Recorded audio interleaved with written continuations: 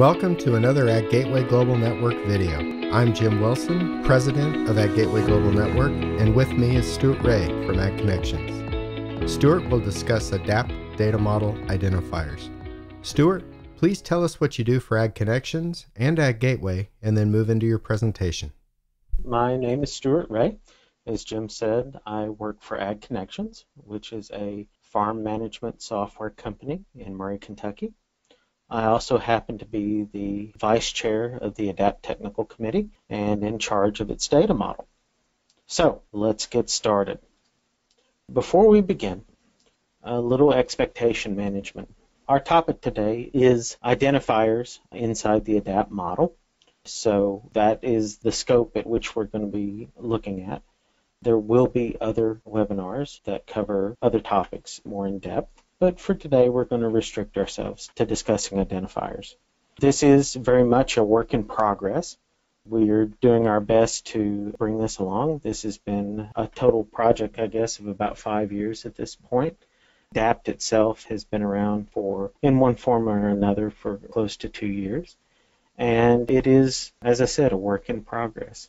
We need your help because we've carried this about as far as we can with the core group that's been working on it, and we're interested in getting other people's input on it.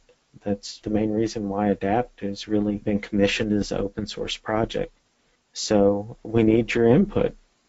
The general topics that we'll be looking at today really revolve around how the identifiers in ADAPT, how we settled on the system that we settled on, what you can expect to see in there, how you can expect them to work, and give you a little insight into why. With that, we'll get into our slides.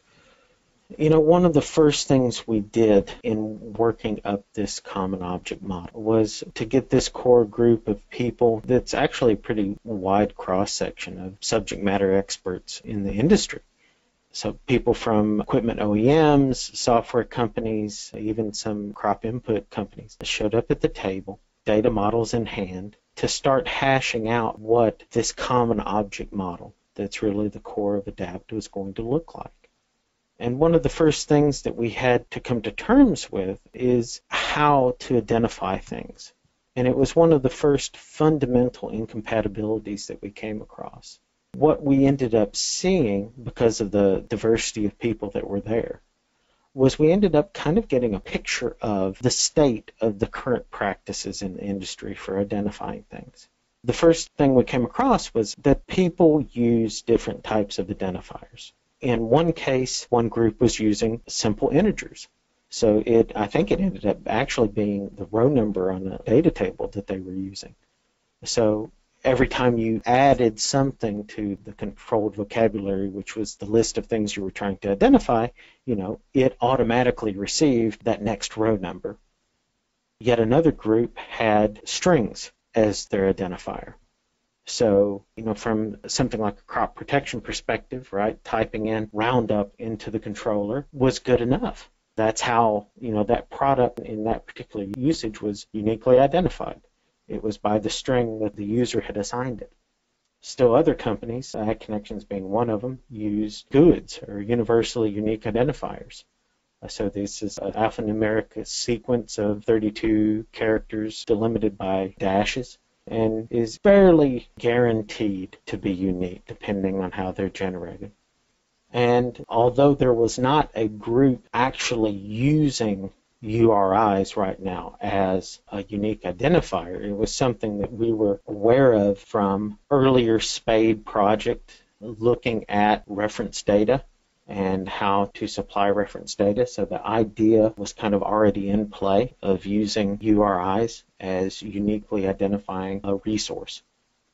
The interesting thing was that it was not just different identifier types, but it was also, we were each kind of scoping our identifiers differently. In one instance, it was good enough to know that you were talking about a product, and that product, the first product that you used was product 1, and the next product you used was product 2, and the third product you used was product 3. And just knowing that the object you were talking about was a product, and then the ID was 1, was good enough to guarantee some form of uniqueness. Still others had the process of assigning an identifier in a local scope. So the particular data card that you were using had a collection of farms or a collection of fields or a collection of products on it. And for the purposes of all the data that was collected on that card, each one of those had a identifier. Again, oftentimes it was a sequential integer that was good enough, So the grower might be ID 1, and then the first farm was ID 2, and the first field under that farm was ID 3. And then you just went through and you numbered these things as you were putting them into the card. And then you had that, it was guaranteed to be unique only in the scope of that data card.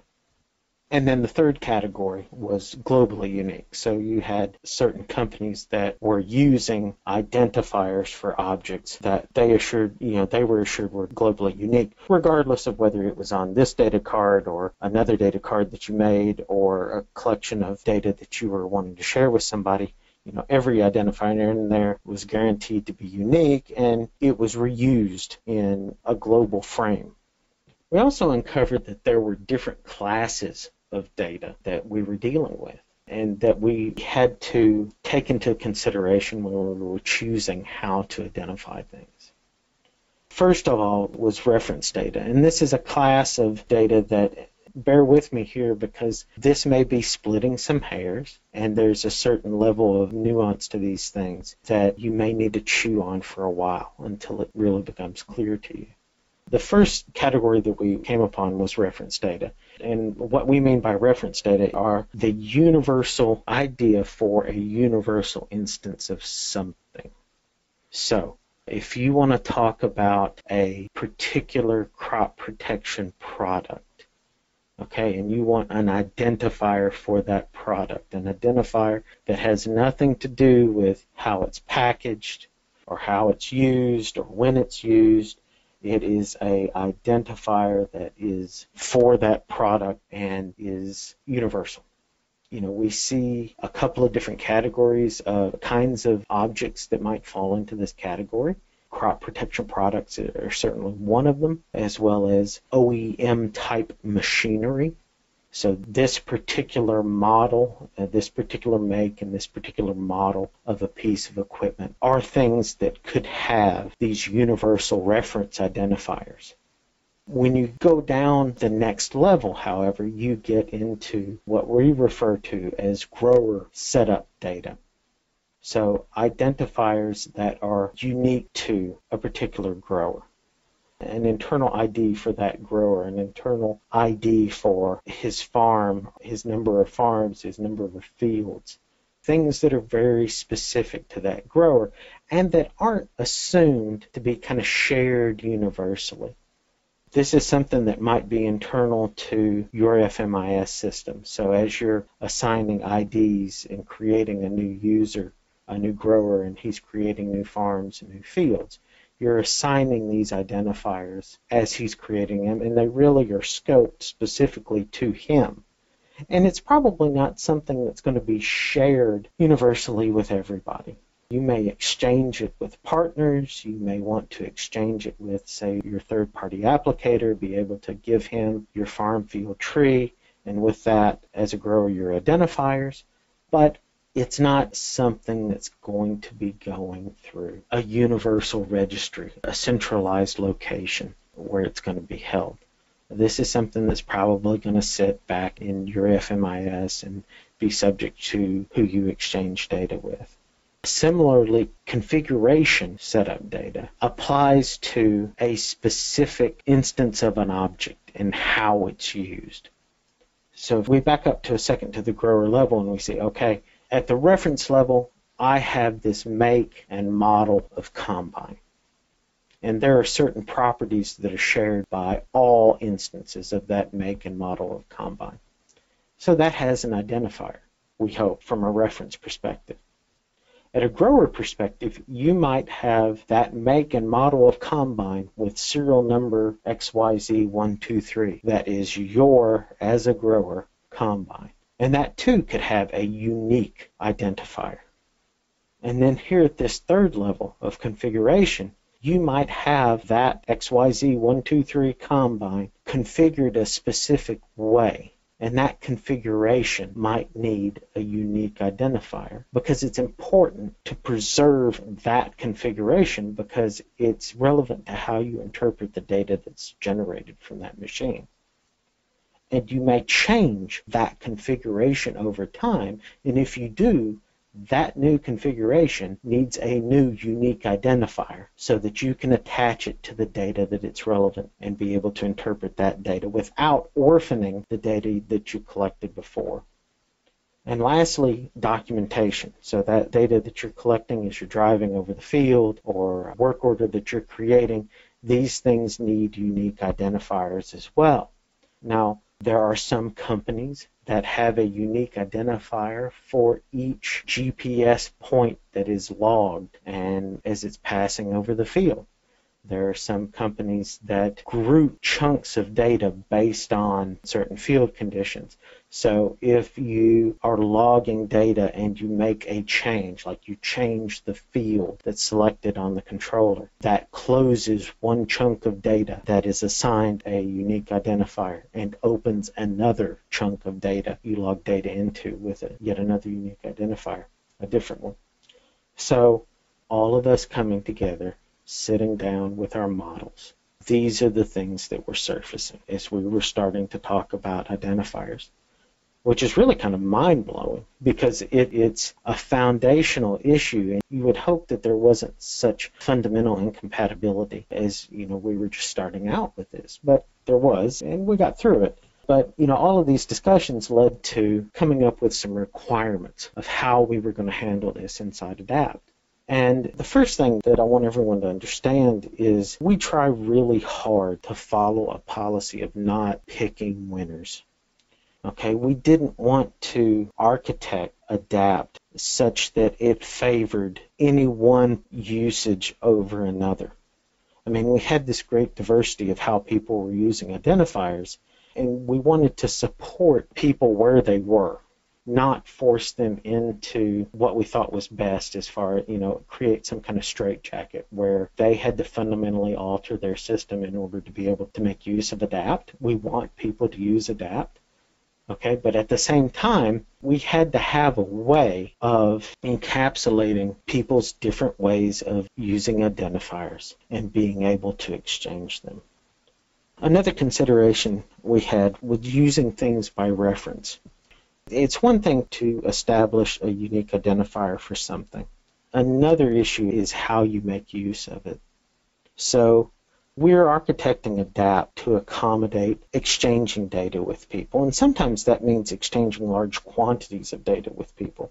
So I start a relationship with a new agronomist or a new precision ag company, and I want to send them, I as a grower want to send them the last 5 years of my yield data. That's not small. In fact, that's going to be a pretty large chunk of data.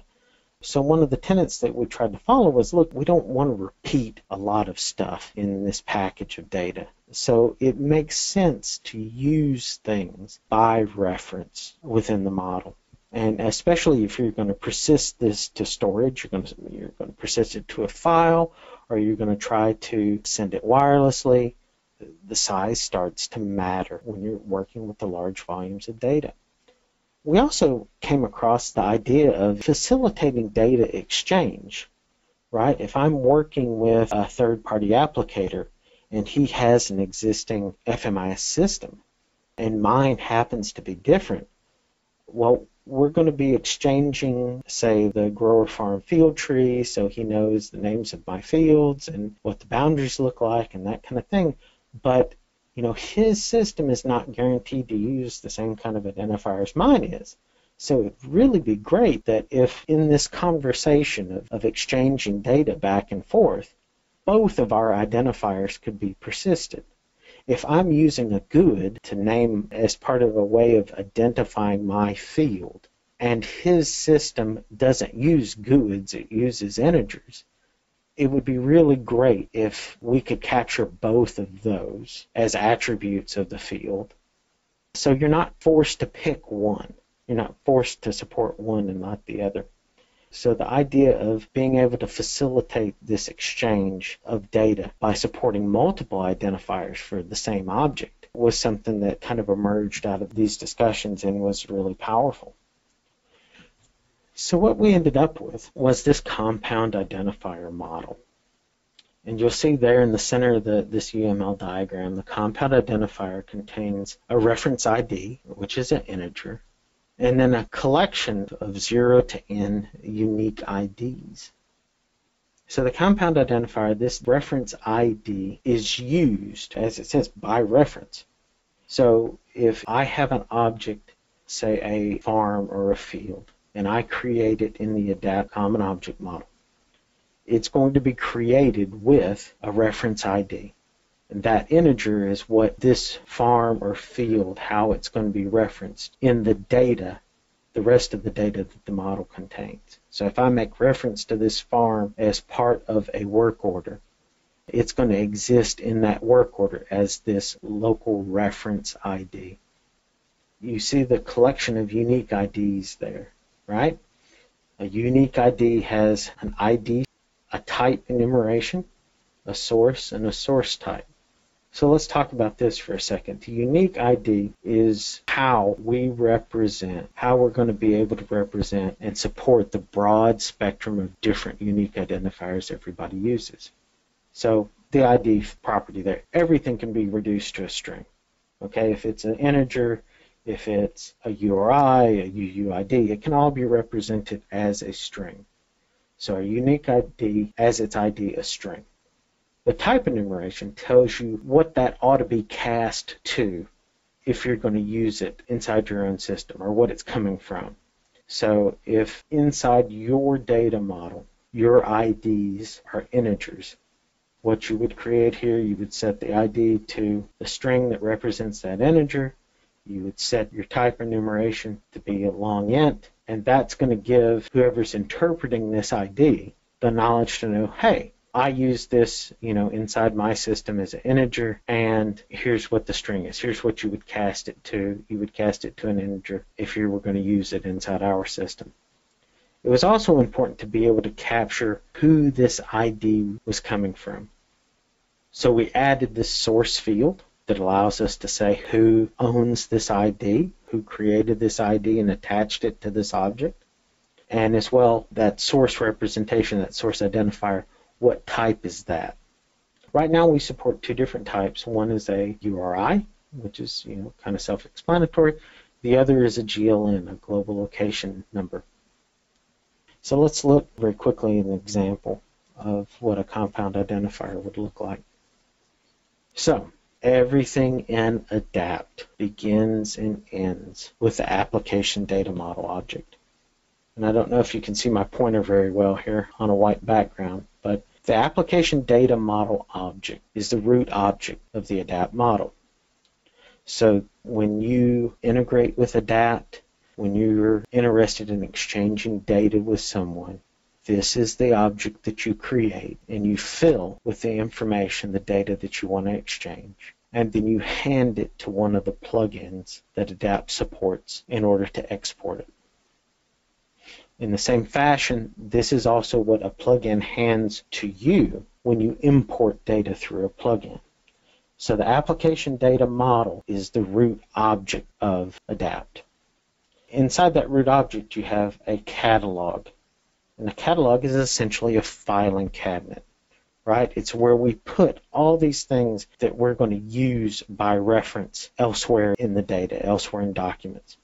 A catalog is what you would populate if you were going to set someone up to exchange data with you. So you're going to set up your third-party applicator with the grower farm field tree so that he could use the same boundaries and use the same names and identifiers for farms and fields that you use in your system. The catalog is where all that would go. So let's look really quickly at this example of creating a farm. You see the farm object here, and you see in the catalog you have a list. You have a collection of 0 to n farm objects, right? So this farm UML that we see here has an ID, which is a compound identifier. It has a description, It has a reference to the grower object that this farm is a part of or associated with. Right? So looking at the JSON to the right of the slide, you'll see that the ID that's created, it has a reference ID of 9, and then it has two separate unique IDs. One, which is a GUID, it's a UUID, right? The source is FMIS Company X, and the source type is a URI. The second unique ID is just a string, FRM0001, right? And that may be the type of identifier that this fictitious retailer uses.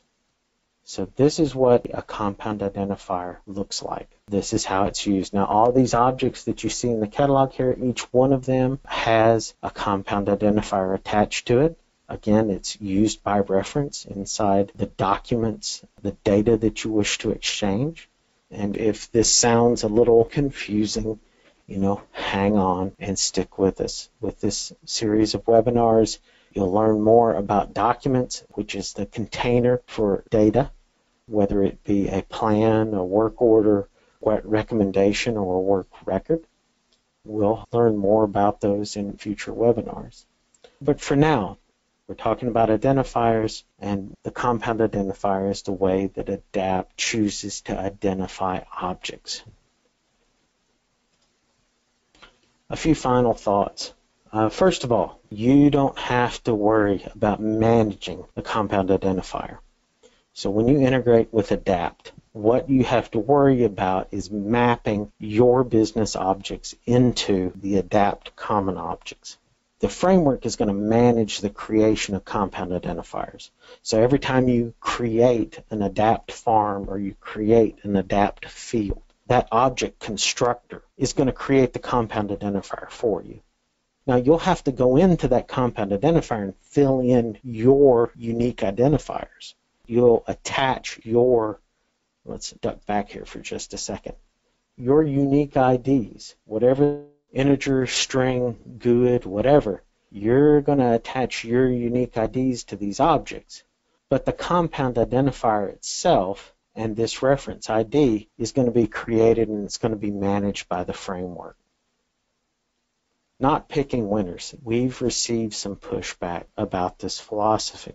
We've received some feedback that says, no, you should restrict how people do things because some ways of doing things they consider just wrong. And when you're managing, when you're building a standard like this, and you're building it by consensus, and you're building it with the help of volunteers, being prescriptive and dictatorial about how things work isn't always a luxury you can afford. So yes, it would be nice to be prescriptive and only have one way of doing things sometimes. But that's not the way we're choosing to build this. And to be quite honest, we're having a lot of success using this process of not picking winners, of not forcing people down one path or the other. Another thing to note, there are implementation considerations for doing all this by reference. I mentioned before when we were talking about the different types of data that we found about reference data and grower setup data and configuration data. Configuration data really illustrates this point. Using things by reference, there is always the possibility the object you're referencing, some property of it will change. And so one of the things that you have to be really cognizant of in the implementation of ADAPT and in your use of ADAPT is really how not to orphan data by changing properties of an object that you use by reference. It may be that you have to, duplicate an object a couple of times, create a couple of different instances of something, especially if you're trying to package up and share historical data. So just, by way of example, and I admit it's a contrived example, but you have a historical record of an application, a work record that occurred on a field. You're referencing inside that work record the field by reference, and the field has some name. The next week you have another work record associated with that field, and you've changed the name of the field. Now, do you want the change in that field's name to be reflected back in the older record, or should it retain the name it had when the record was originally collected? It's that kind of thing that you have to be mindful of in how you're implementing ADAPT, because we do things by reference. Now, I need you to understand that ADAPT is not going to do this type of thinking for you. Okay? It really is a collection of business objects that we've all agreed on, and that you're supposed to map your data into and map data out of into your own system. So it really is a version from proprietary formats into this common object model, and then the power behind this common object model and the relationships among the objects in there.